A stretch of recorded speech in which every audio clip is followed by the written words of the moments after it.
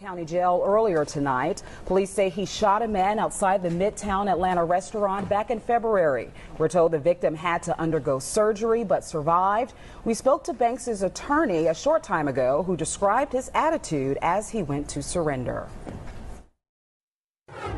Extremely positive attitude. He knows he's done nothing wrong, so he's willing to turn himself in and take care of what he needs to take care of. Where's the victim?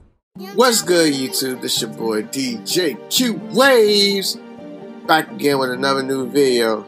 If you're new to the channel, be sure to hit that red subscribe button for me. Want to follow my social media pages? There being the link in the description. Your old subscriber, welcome back. So as you can see in the video, Lil Durk turned himself over to police on Thursday evening on charges of criminal attempt to commit murder. He's also facing charges of aggravated assault unlawful for a person employed by association with a criminal street gang to conduct and participate in a criminal activity, possession of a firearm during commission of a felony, and possession of a firearm by a convicted felon. So on Instagram you can see Lil Durk posted, "I'm turning myself in," and he also canceled some shows. Durk was heading to Georgia to turn himself in around 9 p.m.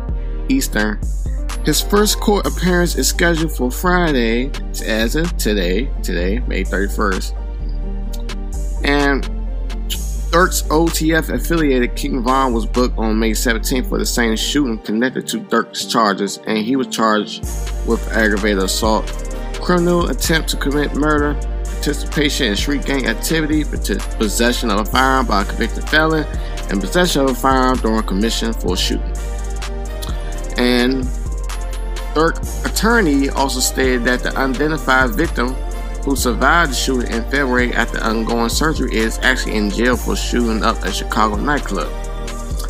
So all I'm gonna say is I want to, send positive vibes, pray for Lil Durk and everybody that's in the situation what's going on, because nobody wants to see no black man in jail, man, because it's crazy out here in these streets. Wish the best luck for Lil Durk. I know he got straight positive vibes. He gonna keep his head up, hold it down. Ain't nothing to him. But y'all share your thoughts, how y'all feel about the situation with Lil Durk. Comment below, tell me how you feel.